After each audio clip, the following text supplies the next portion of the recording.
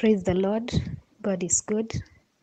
My name is Joyline, and I'm so privileged this morning to share with us the Word of God. Before we continue, let's share a word of prayer. Father, in the mighty name of Jesus, we are so grateful for this day, Lord, that you've granted unto us. Father, we don't take it for granted, Jesus, that you've enabled us to access you this morning. The Lord, you've given us the privilege of calling upon your name, accessing your throne of grace, Lord. We are blessed this day. Thank you, Lord, for your goodness, your kindness, your love, Jesus, upon us. This morning, Lord, as we hear your word, Father, I pray that you will speak unto our hearts, O God. That, Lord, you will allow us to hear that which you have planned for us, King of glory. We are open to your leading. We are open to your voice, my Father. Speak to us, Lord. In Jesus' name, amen. This morning, I'm grateful for this opportunity, and we are going to share the Word of God about the life of this wonderful woman called Sarah. Yesterday, Anthony, my husband, started on what we'll be going throughout the week about God's promises during turbulent times.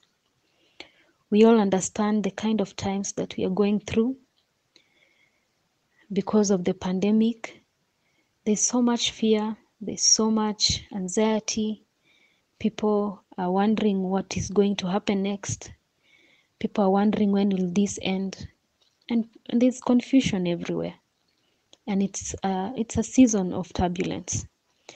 But this morning we are so encouraged because we still have the Word of God to turn to.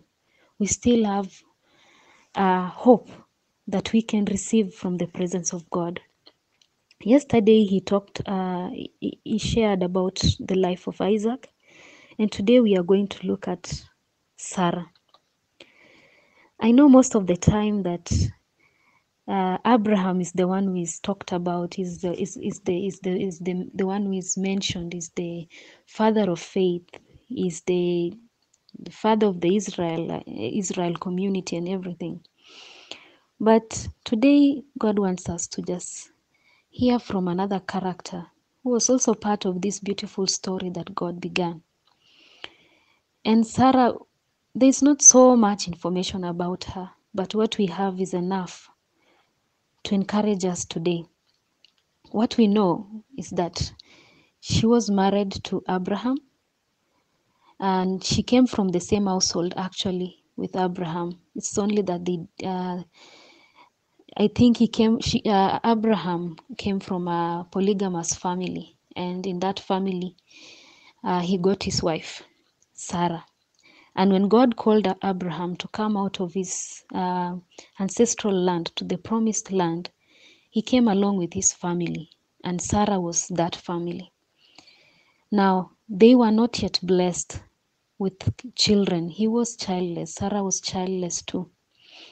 And when they came out just by faith, following a God that told them, just leave your ancestral land and follow me to where I'm going to show you, and I'll make you into a great nation. It was quite a big step of faith. But what I'm so impressed today about Sarah is that she was a very obedient wife, so to say, and a humble one at that. Because if today your husband just tells you, let's pack and leave and go to a country you've never known, you've never heard of, I'm sure not every wife or not every woman will be excited and just jump into that boat and leave. So just knowing that she did this helps us to understand her in quite a deep way. Also, she was a beautiful woman. We are told in 2 instances that Abraham actually had to lie because he feared that he would be killed, because Sarah was a very beautiful woman and could catch the eye of anyone. But I just want to imagine the life of this woman, being married to this man all these years and not having children. Children in marriage are a big part of marriage. And I thank God because He has blessed me with children. And I can imagine life without them, that it's a beautiful thing that God has given me children. But I can imagine a woman who has been married for so many years and not having children, the kind of probably pain and burden and bitterness that she must have been going through. And it's not easy in any society to be a barren woman. Being ridiculed every time you go to fetch water in the river, being ridiculed every time you are with other women, being talked about behind your back. I can imagine her being beautiful. Maybe some people used to say, oh, with all that beauty, she cannot even bear a child. And I can imagine the kind of life that she used to live. And in our lives, sometimes we also have barrenness that we have in our lives. It might not be barrenness in terms of children, but it could be that you have this business that you have labored on for so many years, but there are no fruits. You have this marriage that you have labored in it for many years, but things don't seem to be working. You have your health that you have struggled with for so many years, but like nothing seems to come around. We have these seasons in our lives. We have these issues that trouble us from time to time. And today, I thank God because He is a faithful God. He is a God who keeps His promises. He is a God who keeps His word. And so we meet Sarah when Abraham talks to God, and God tells Abraham that, Abraham, don't worry. I'm going to make you a great nation. I'm going to give you a son. And Abraham is shocked, like, at my age, he was 900 years old, and Sarah was 90, and he's wondering, what are you talking about, God? We are told about it in Genesis chapter 17. And God talks about his covenant with Abraham. And he mentions in verse 15 and says, God also said to Abraham, as for Sarai, your wife, you're no longer to call her Sarai. Her name will be Sarah. I will bless her and will surely give you a son by her. I will bless her so that she will be the mother of nations. Kings of people will come from her. Abraham fell face down. He laughed and said to himself, will a son be born to a man 100 years old? Will Sarah bear a child at the age of 90? And Abraham said to God, if only Ishmael might live under your blessing. Then God said, yes, but your wife Sarah will bear you a son, and you will call him Isaac.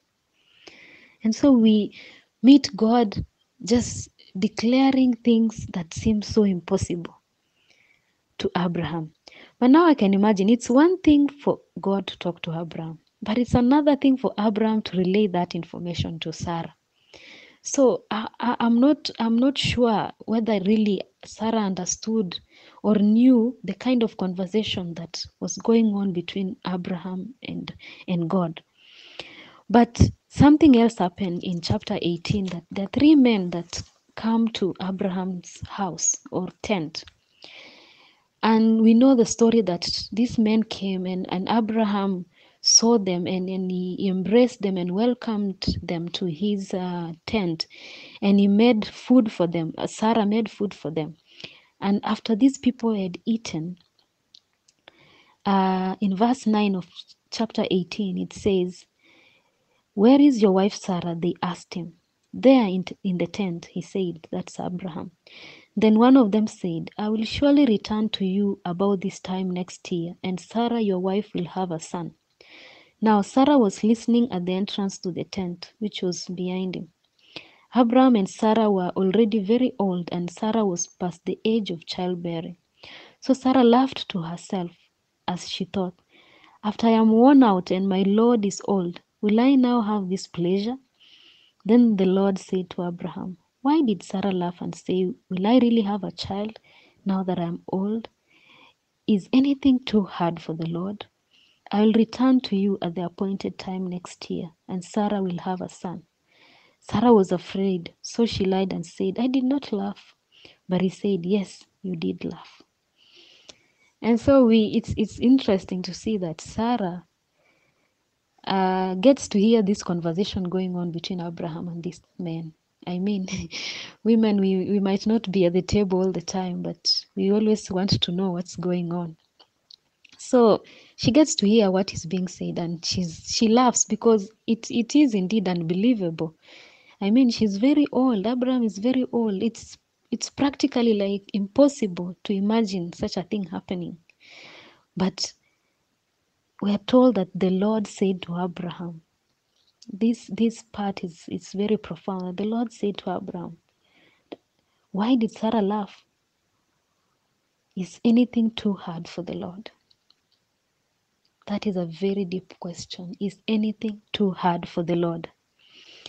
And then moving on, time passes, but God keeps his word, because in chapter 21, we get to know that from verse 1 it says, now the Lord was gracious to Sarah as he had said, and the Lord did for Sarah what he had promised. Sarah became pregnant and bore a son to Abraham in his old age, at the very time God had promised him.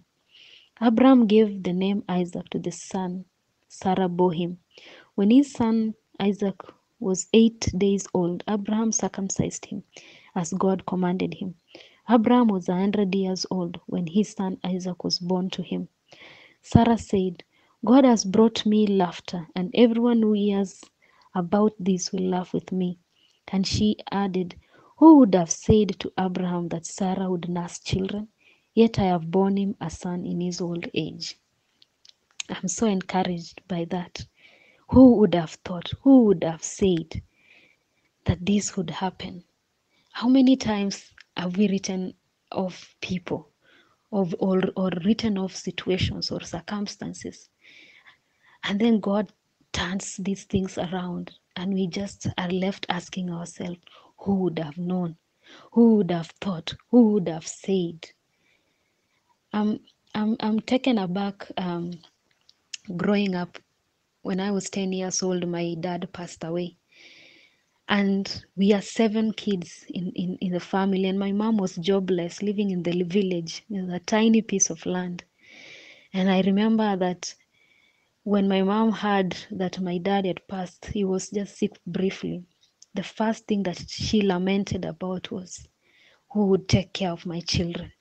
And it was a very tough period for her, because practically, how are you going to raise kids? 7 kids, take them to school, clothe them, feed them, and especially without the support of anyone, because even our extended family deserted us. But I remember out of this hard and tough situation that my mother found God. And I remember, okay, my dad used to be a devout man of God, but it wasn't so much with my mother. She used to go to church, but her relationship with God wasn't that deep. But after my father passed on, she found God for herself.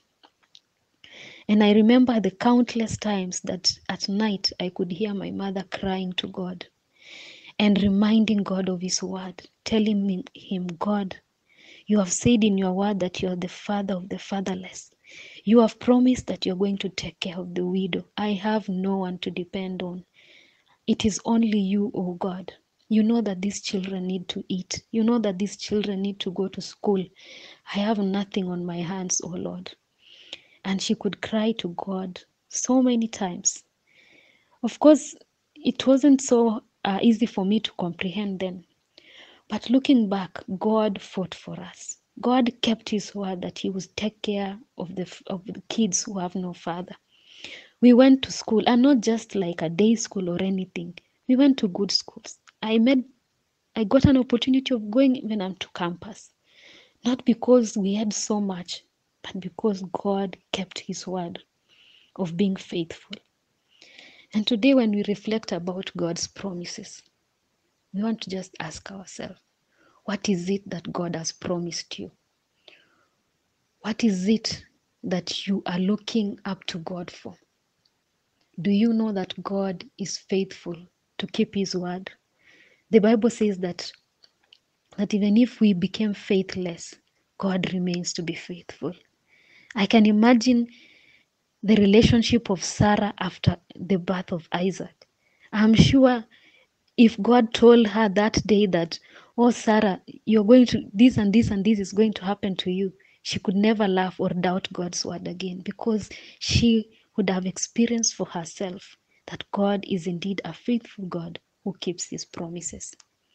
And so today, friends, I want to encourage you that hold on to the word of God. Keep God at his word. Remind God of his promises. Remind him that he has said this and this unto you. I was watching Pastor Elisha's sermon about Zechariah, and he was talking about that Zechariah used to note down the date, the time when God spoke to him. And he was saying that the number of times he has written down God's word upon that God's revelation or word that he has spoken to him. And it reminded me that God has spoken over my life so many times, but I've never really noted it down. Sometimes I actually forget some of it. But today, I want to start anew and say, if God, when you speak a word over my life, I want to hold on to it because I know you are a faithful God. The Bible says in Isaiah that when he speaks his word, it doesn't return to him void. It must accomplish that which he has spoken. It says that his promises are yes and amen in Corinthians. When God promises something, he is faithful to keep it. So, even in such turbulent times, God's promises are still true. God promised us enlargement this year. Have you started doubting that he would enlarge you? Have you seen yourself and just say, oh no, I don't see anything happening this year? Friends, I want to encourage you today that let's hold on to God's promises of our lives. Let's not give up when situations don't really seem as if they are going our way. Sometimes God can speak a word and it takes a very long time for it to come to fruition. But one thing that we are sure of is that it surely will come to pass because God is faithful to himself. And so as I wind up, I'm just reminded of this hymn that says, "'Tis so sweet to trust in Jesus, just to take him at his word, just to wait upon his promise, just to say, thus saith the Lord. Jesus, Jesus, how I trust him, how I've proved him o'er and o'er. Jesus, Jesus, precious Jesus, oh, for grace to trust him more." Let's trust God. Let's trust his promises. Whatever he has spoken, alichoahidi atatenda. Let's hold on to his promises. Let's pray. Father, we are so grateful for your word today.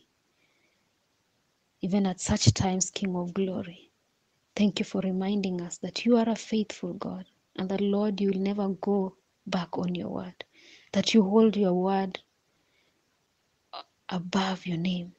So this morning, Jesus, we choose to trust on your promises. We choose to trust on the word you've spoken over us. We choose to trust, King of glory, that you are a faithful God and there's nothing impossible with you. We look up to you. We look unto your strength, O King of glory. We bless your name even during these turbulent times. For we know, Jesus, this is the time that shall surely experience your victorious hand. We bless you and we honor you. In Jesus' name we pray. Amen.